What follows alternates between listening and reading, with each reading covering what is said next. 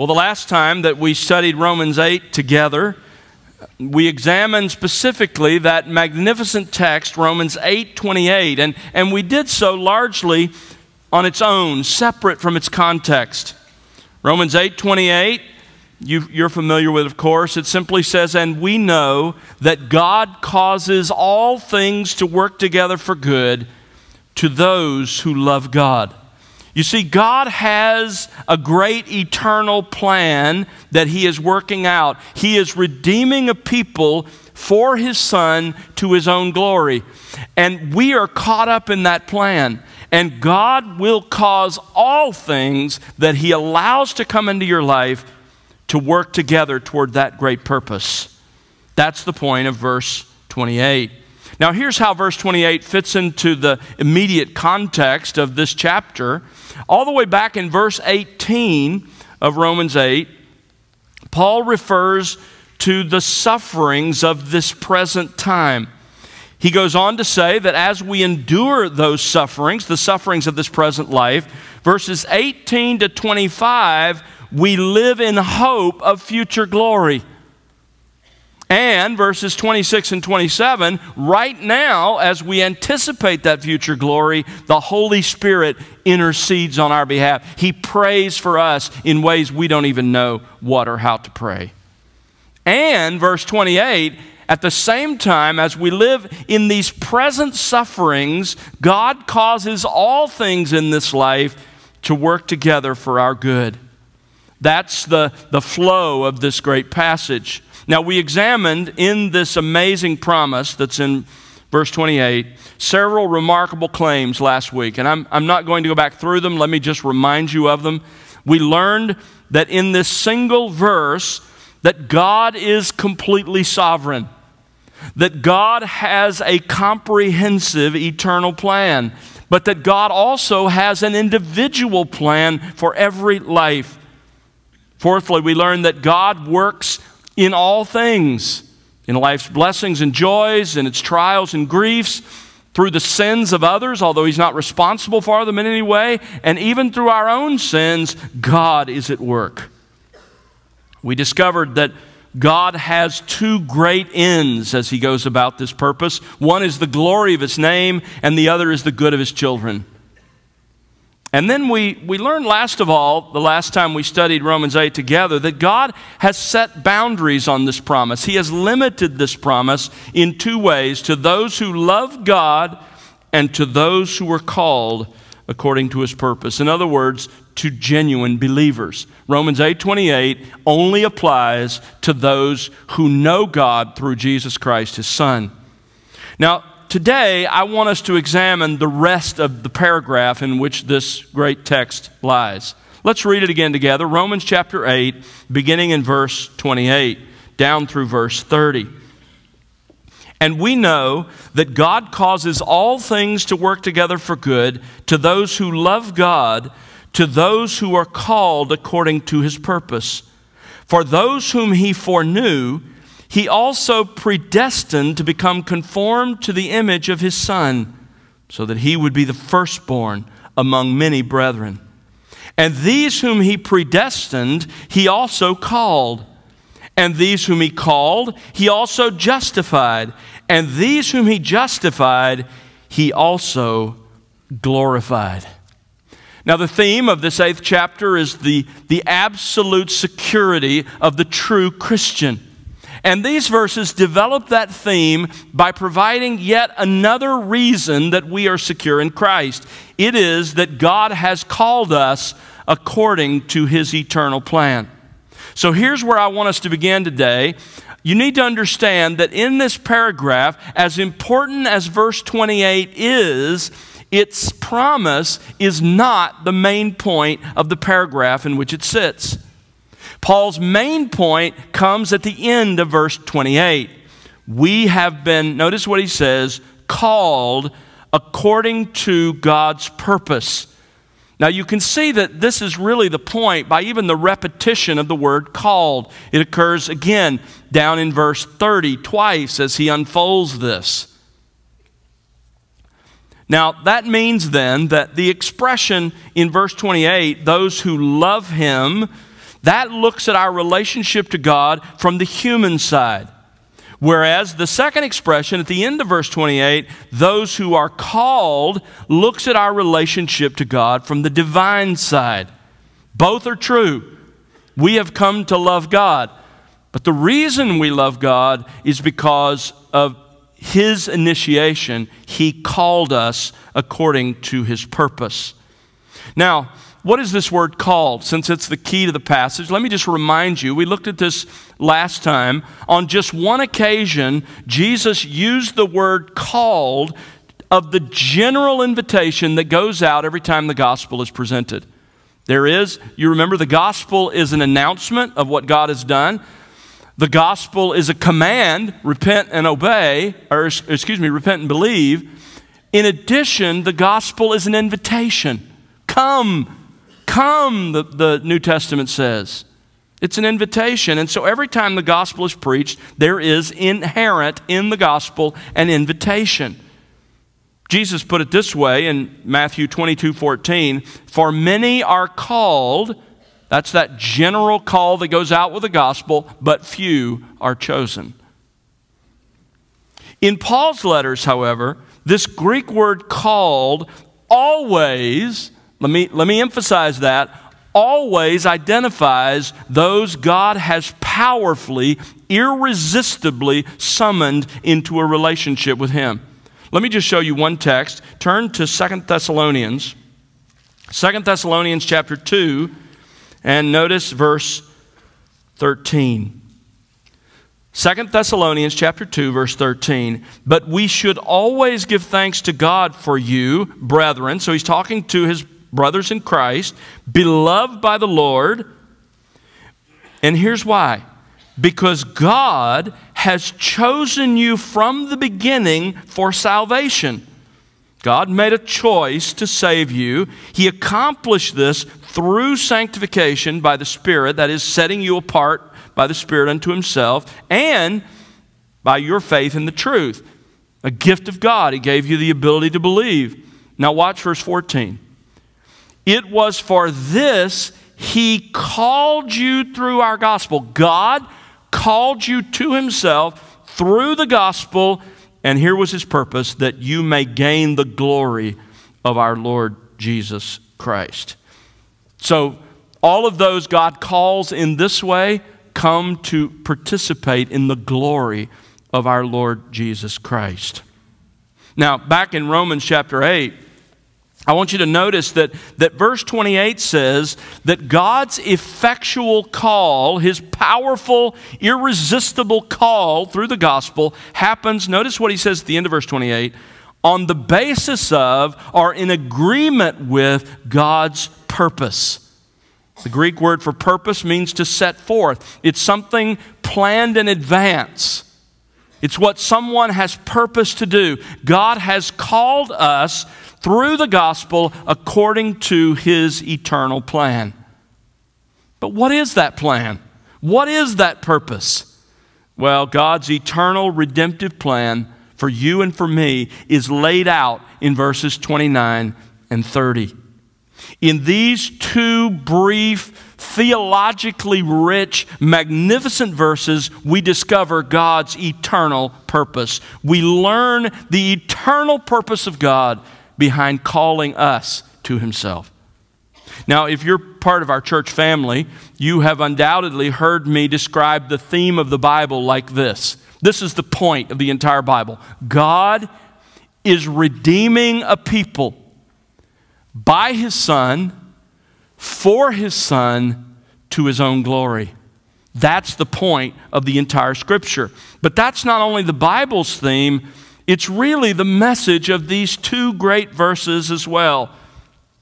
In fact, these verses have been called a golden chain because they describe an unbreakable chain of redemption forged in God's mind in eternity past, accomplished in time through the work of Jesus Christ, through His perfect life and substitutionary death, and brought powerfully into our lives in time by the work of the Spirit through the gospel. And that great chain of redemption will be consummated in our eternal glory.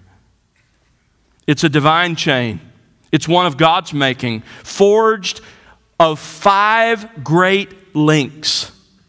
5 great links. It is a chain that binds us forever to the heart of God Himself. There are 5 verbs here that lay out this golden chain of redemption. Let's look at it together. The first link in the chain of redemption is this: God foreknew us.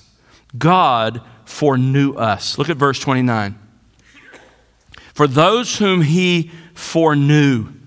Now, the Greek word foreknew is a word that I think many of us know is made up of 2 Greek words. Pro, meaning before, and gnosko, meaning know. That is to know something.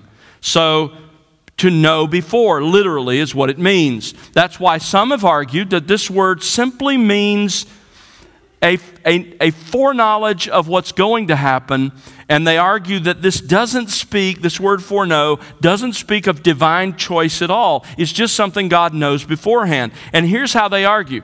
They say, here's how God makes His choice in election. That is, He looks down through the quarters of time and He sees those who will respond to the gospel, who will on their own initiative come to believe in Jesus Christ, and God chooses them because He knew before that they would make that choice.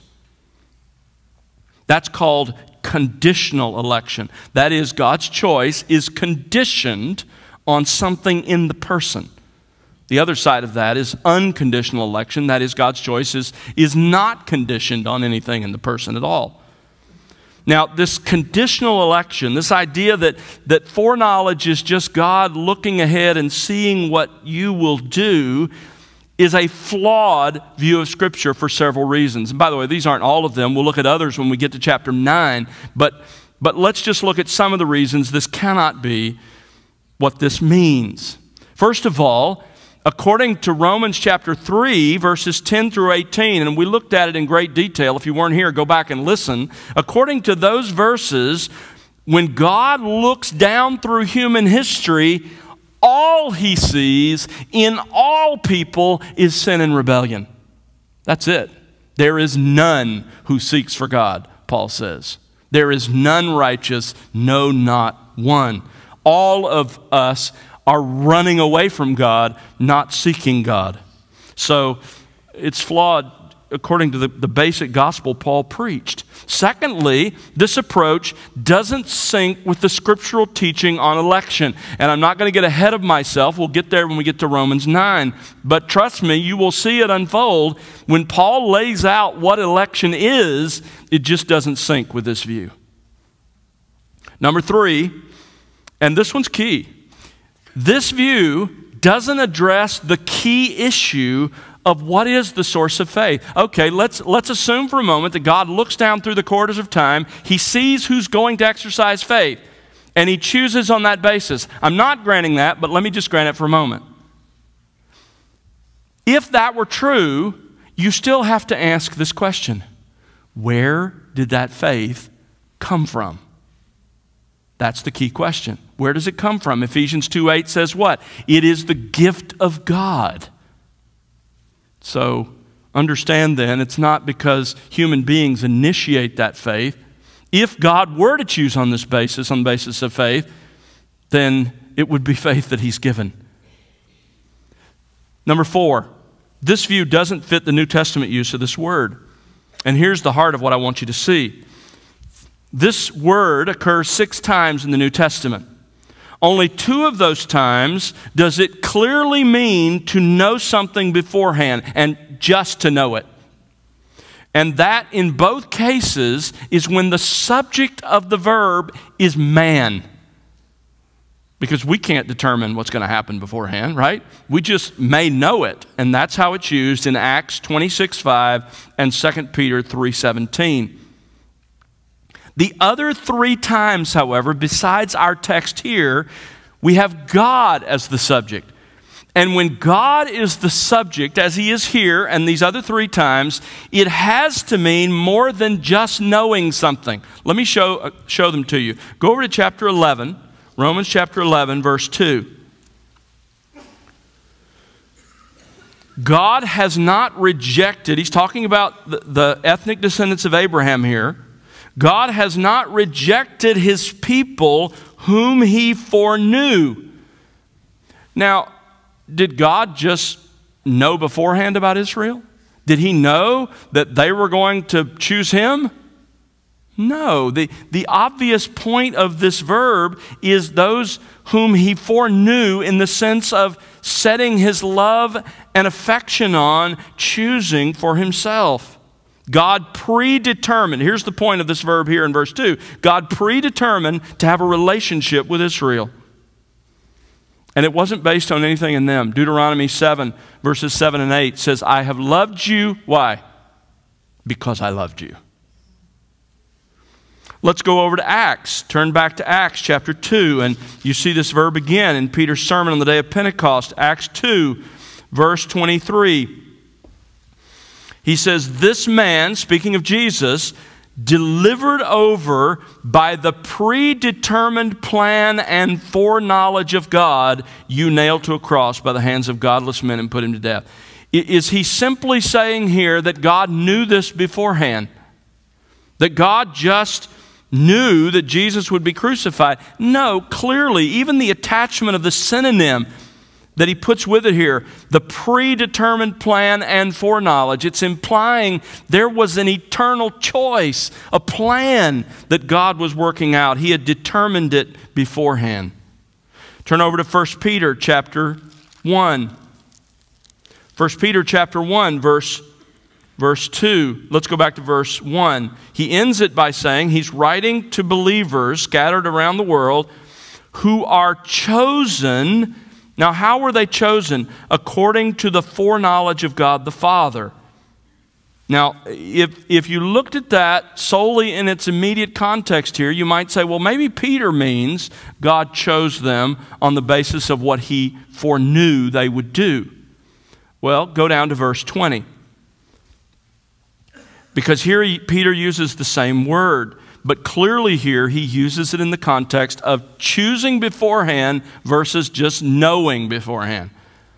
It says of Christ, he was foreknown before the foundation of the world. That doesn't just mean God knew about him or knew that he was going to accomplish this before the foundation of the world. Clearly the implication is that God chose him for this role. He predetermined him for this mission. And so that's clearly the implication back in verse 2 of believers.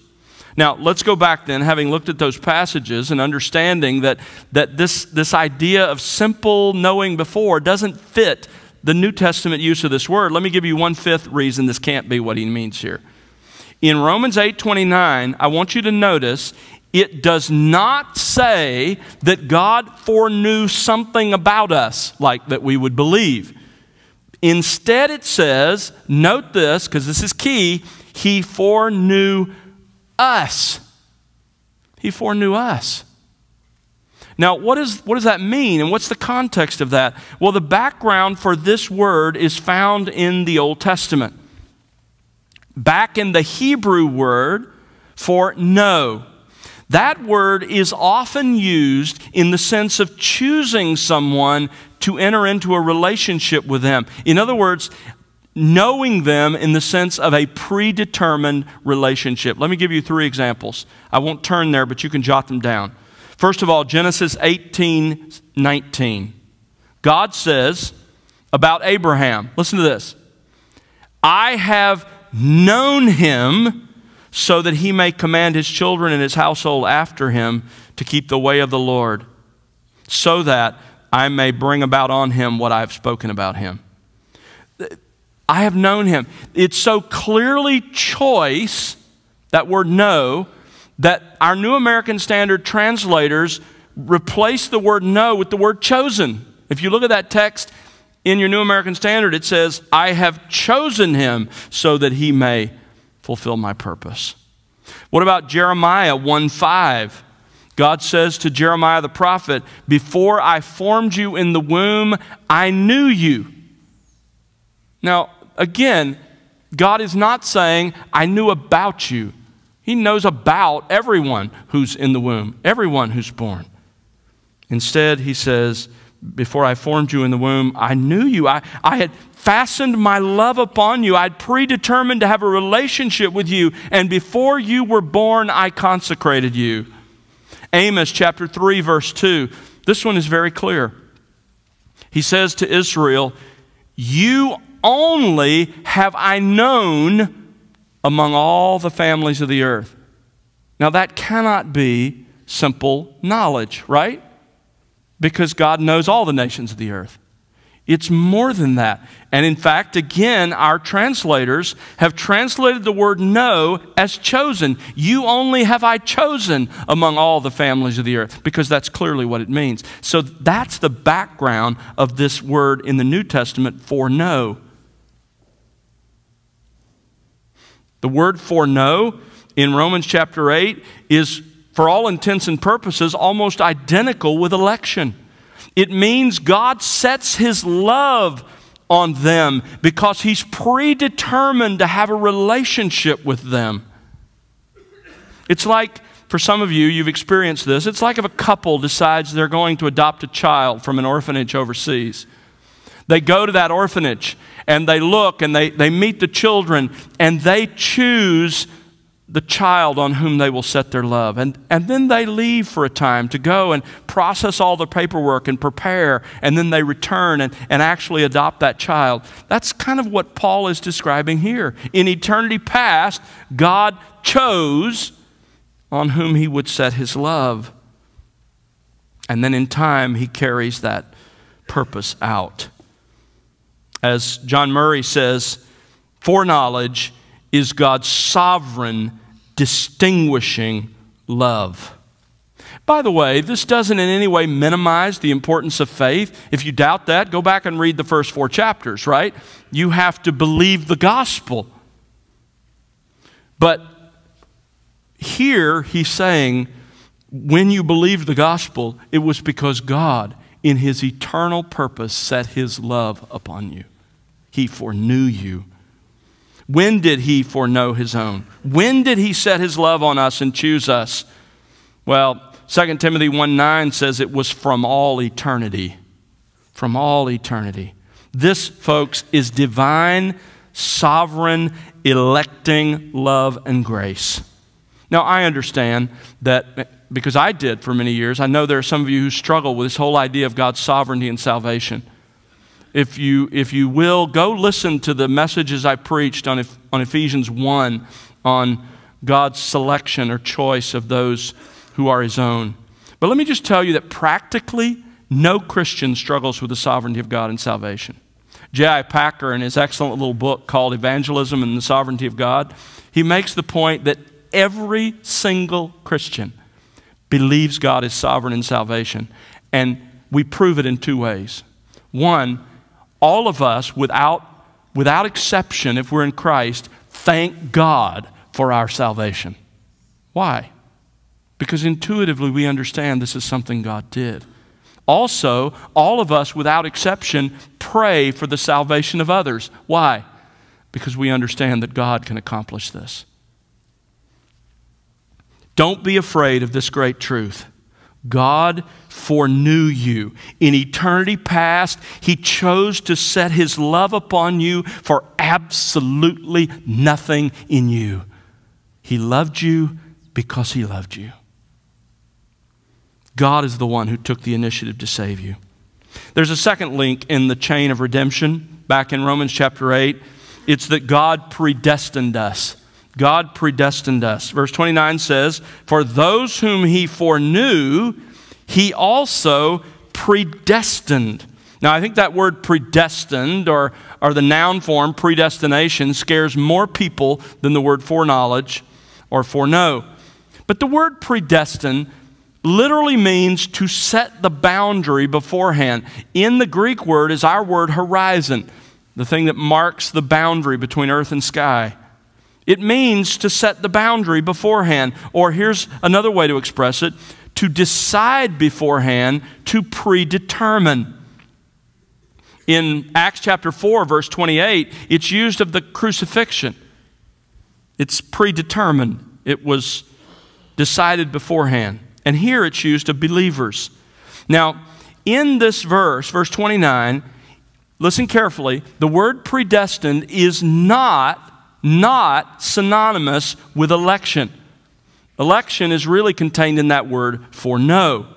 You see, foreknew describes the fact or the reality of God's choice of someone, and predestined describes the reason that God chose. He foreknew us, that is, He set His sovereign love upon us to a specific predetermined end. Here is the destiny He determined beforehand. Here is the purpose of His sovereign electing grace. Let's look at God's destiny for us. Verse 29, for those whom He foreknew, He also predestined, He predetermined their destiny to become conformed to the image of His Son. You see, God loved us with the goal that we would share the image of Jesus Christ, that we would be just like Him. In 1 John chapter 3, verses 1 and 2, John writes that Christ is going to return, and when we see Him, we will be like Him, for we will see Him as He is. In what ways will we be like Him, just as He is? Well, first of all, we will receive a glorified body like that of Jesus Christ. In Philippians chapter 3, verse 21, it says, He will transform the body of our humble state. I hate to tell you, folks, that's the body you have right now. The body of our humble state into conformity with the body of His glory by the exertion of the power that He has even to subject all things to Himself. That body that you're in, that I'm in, it's a gift of God. We were made to be body and soul, but it is a weak body, racked by sin and the curse, still part of our fallenness, but someday we will get a glorified body just like Jesus Christ. I don't mean that all of us will physically resemble Jesus Christ. What it means is we will be ourselves. That body that you have is like a seed that goes in the ground, and someday it will come out in a perfected form. It will be you, but it will have the same characteristics and qualities of the resurrected, glorified body of Jesus Christ. It'll happen when Christ returns at the rapture. We get a glorified body. But that's not all that it means to be like Him. We will also perfectly reflect the moral character of Christ. And this is the main point that Paul is making here in verse 29. This will come to full completion for us when we die or when Christ returns, whichever of those comes first. We will, in our moral characters, be just like Jesus Christ. Read the Gospels and see how Christ responded to everything that came at Him, how He responded to God and to people. That's what you'll be like. That's what I'll be like. But while that will come to full completion in the future, if you are a Christian at all, if you're a genuine Christian, this is happening in you right now. There is an ongoing process by which your moral character is being shaped after His. How does that happen? Turn over to 2 Corinthians chapter 3.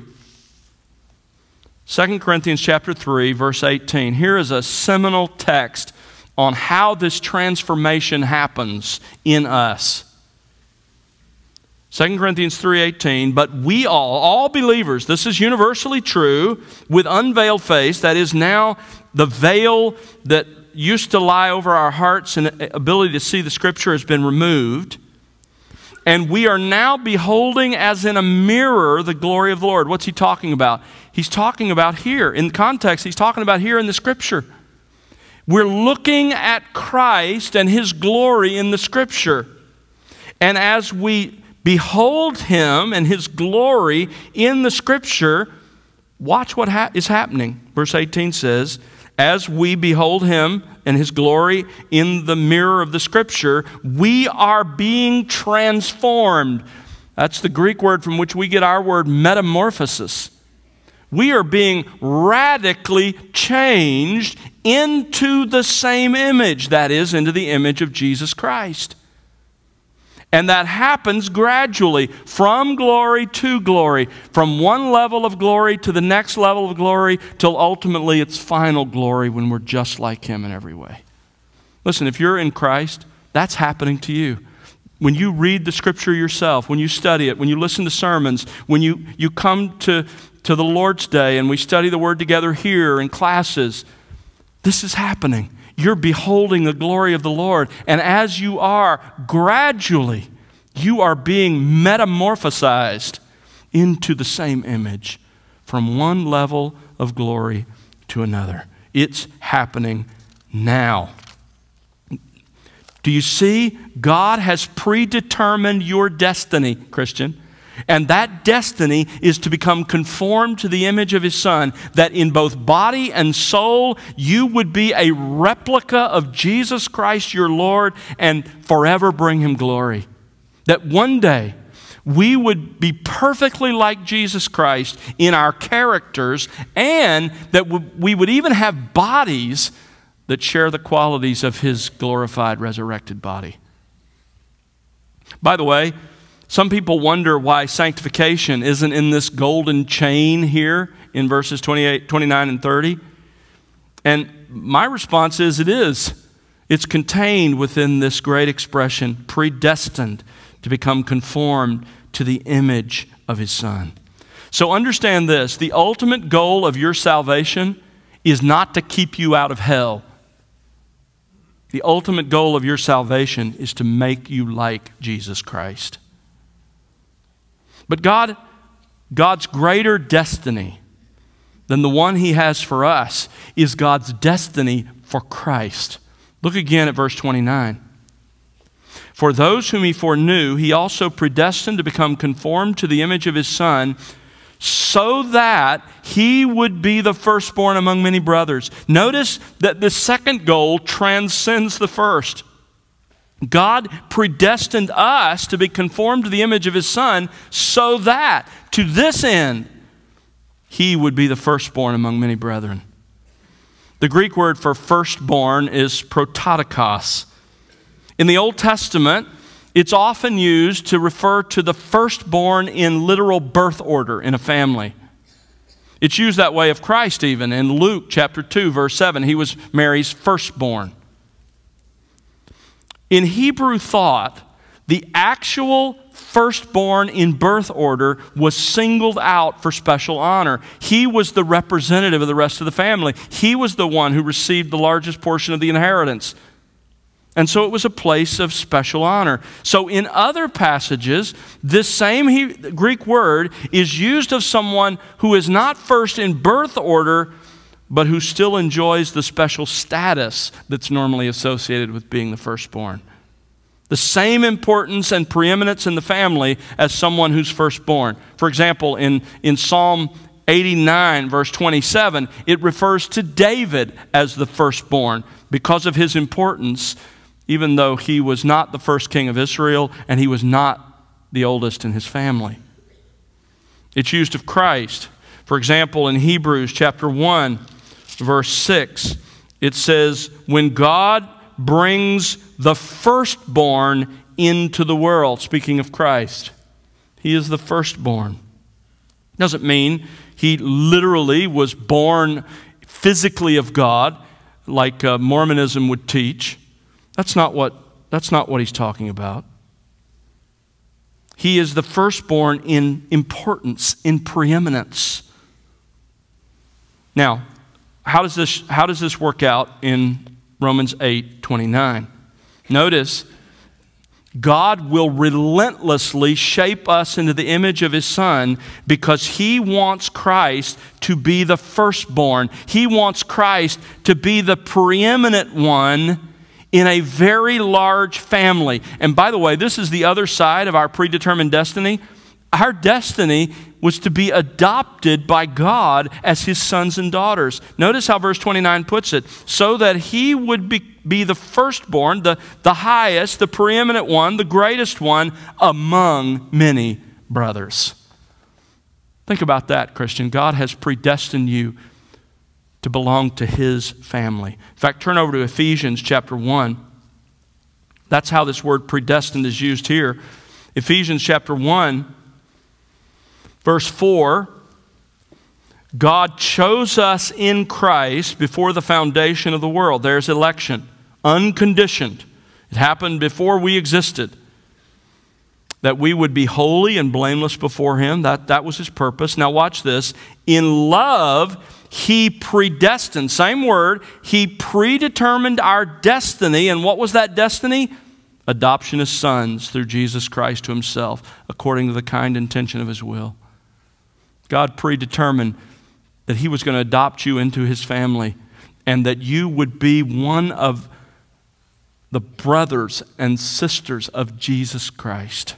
That he would be our older brother, but that he would have the high place, the position of the firstborn, the greatest.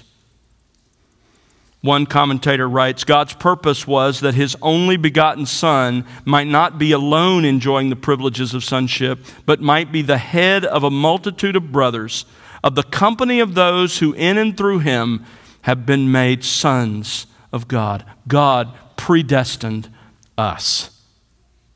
The third part of God's eternal plan and the third link in this great chain of redemption, back in verse 30, is that God called us. God called us. Verse 30 says, and these whom he predestined, all of those he foreknew, he predestined. All of those he predestined, he also called. Now with this third link, we leave eternity past. So far we have been in eternity past, in the mind of God himself. And now we leave that and we enter human history. Here is the outworking of God's eternal purpose in your story, in your life. But don't miss the main point Paul is making here. All of those whom God predestined to be like his Son, he also called. As we've seen, this call is not the general invitation to believe the gospel. I mean, if you've been connected to the Christian church at all, you have heard the gospel and you have been invited to believe that gospel many times. But if you have never repented of your sins, if you have never believed in Jesus Christ as Lord, then you have never been called in the way Paul means here. He's referring here to the same thing that Jesus described in John 6:44, when Jesus said, no one can, that is, has the capacity or power to come to me for salvation unless the Father who sent me draws him. If you're a Christian, then let me tell you what happened to you. God has powerfully, effectively, irresistibly summoned or called or drawn you through the gospel to himself. You haven't just heard the general invitation to come to God that's in the gospel. Instead, there was a day when you really heard the gospel, when you heard that message and God summoned you powerfully to himself and you responded. That's God's call. Let me just give you a little illustration of this. Think of the general call that's in the gospel like this. Let's say that you're out about town one day and you run into a judge, a human judge. And that judge invites you to come, and whenever you're able, just to come visit his courtroom. Please come. I'd love to have you come. He extends a general invitation to you to come. That's the general call. But the effectual call is like this. Imagine that same judge issues you a summons, an official legal summons to his court. And that summons comes by way of a couple of policemen and a police car. That's what it means to be effectually called. The difference between that and God's call is, in that case, you go unwillingly.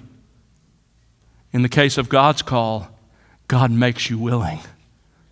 Let's say the judge tells you, I'm summoning you to my court, and two police officers are here to take you. You are compelled to come, but I'm going to tell you that you are the recipient of a massive estate. God called us. The fourth link in the chain here in Romans chapter 8 is that God justified us. God justified us. Verse 30 says, and these whom he called, he also justified. You see, when God summoned you to himself through the gospel message, at that same time, he gave you two gifts. He gave you the gift of repentance. Acts 11, verse 18, describes that reality when it says that God granted repentance to the Gentiles. So God gave you repentance, and at that exact moment, he also gave you faith. Ephesians 2:8 is by grace you are saved through faith, and that not of yourselves. It is the gift of God, meaning either faith or all of salvation, including faith. It's the gift of God. So God gave you repentance and faith as divine gifts. As a result of God giving you repentance and faith, you actually responded. You repented. You believed. And in response to your believing the gospel, God justified you. Now, I'm not going to take a lot of time here because we've looked at that in great detail in the early chapters of Romans. Let me just remind you, it means that God declared you legally right with him and before his law through the work of Jesus Christ alone. How can a just judge like God declare guilty sinners to be righteous? Well, we looked at it, but let me just remind you, it's because God credits all the sins of everyone who will ever believe in Christ to Christ, and on the cross, Christ paid in full the divine justice your sins and mine deserved. He died in our place under the wrath of God. God, think of it this way. If you're a Christian, on the cross, God treated Jesus as if he had committed every sin you have ever committed. And he paid for those sins in full, ever have committed or ever will commit. At the same time, God credits in justification the 33 years of perfect life that Jesus lived to your account. And from that point forward, he treats you as if you had lived Jesus' life. That's justification. 2 Corinthians 5:21, he made him who knew no sin to be sin on our behalf so that we might become the righteousness of God in him. God justified us. The fifth link in the chain is found at the end of verse 30. God will glorify us. Verse 30 says, and these whom he justified, he also glorified. I have some really good news for you. God always finishes what he starts. God always finishes what he starts. And he will complete his eternal plan for every person whom he foreknew in eternity past. If in eternity past he set his love upon you, let me tell you something, it will happen. That's Paul's point. We will be glorified. Every true believer will one day experience glorification. We will be just like Jesus Christ in moral character and even in the kind of body. Now, notice how Paul puts it, though. He says he also glorified. Paul puts our glorification in the same verb tense as all of those other four that have already happened in the past. He says it like it's already passed. Why? It's to underscore its absolute certainty. It's so sure that we can talk about it in the past tense.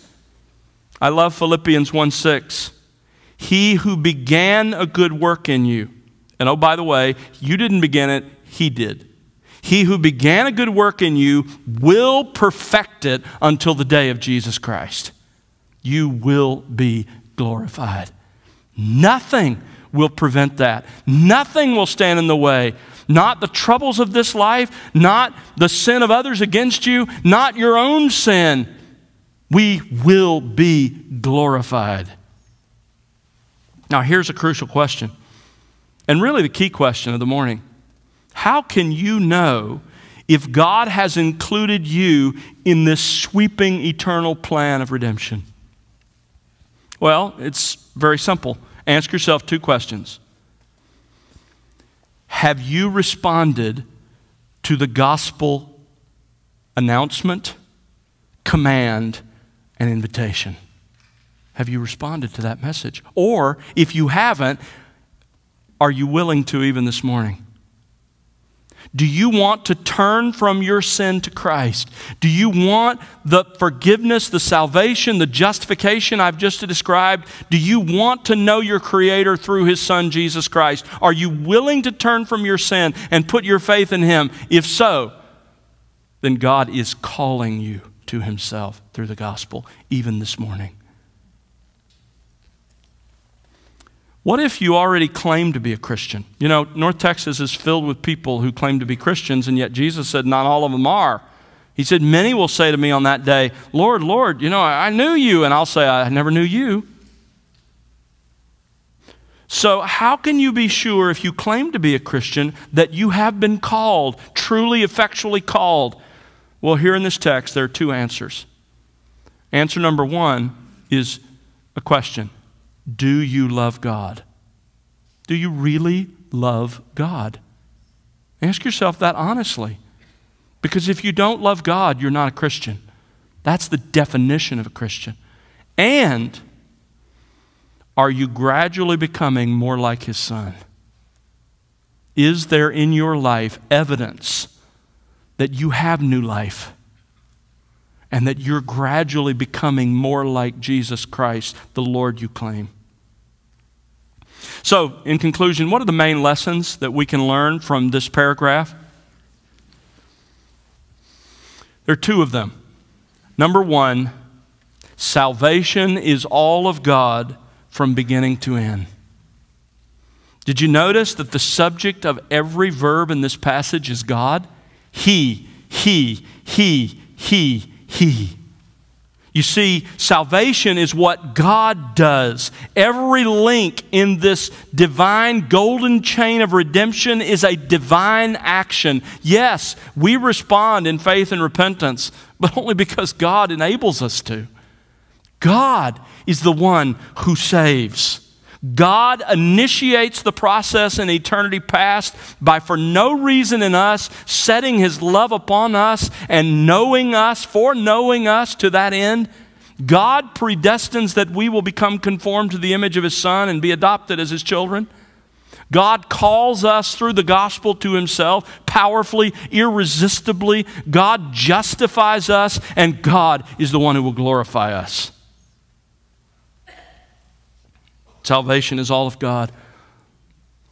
The moment you come to learn that, your soul will be at rest, because you will realize it depends entirely on Him. Number two, this passage teaches us that every true believer is secure in Jesus Christ. Do you see that chain? That's the point of the chain. It's unbreakable. If God began in eternity past to set His love on you, He will deliver you glorified in His presence. Because all of those He foreknew, He predestined. All of those He predestined, He called. All of those He called, He justified. And all of those He justified, He will glorify. You see, without exception, all of those on whom God set His love will be like Jesus Christ. They will be glorified. In fact, let me put it bluntly, you're near the end of this plan. 4 of the 5 links have already happened in your life. He will glorify you. And without exception, all those on whom God set His love can be confident that between justification, link 4, and glorification, link 5, God will cause all things to work together for good. Now you see how it all interrelates. How can God, who has already done all of that, He's done everything but glorify you. He's in the process of sanctifying you. How can that good God who has loved you allow anything in your life that He won't ultimately use for your good? Let's pray together.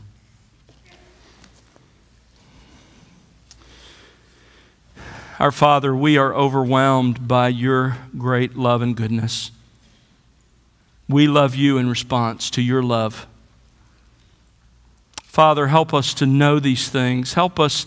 You intended us to know your plan so that we could trust your heart, so that we could live through the difficulties and the troubles and the sufferings of this life and know that none of that affects us. Father, help us to trust you. Thank you for your love toward us. It's completely unwarranted, undeserved. You loved us because you loved us.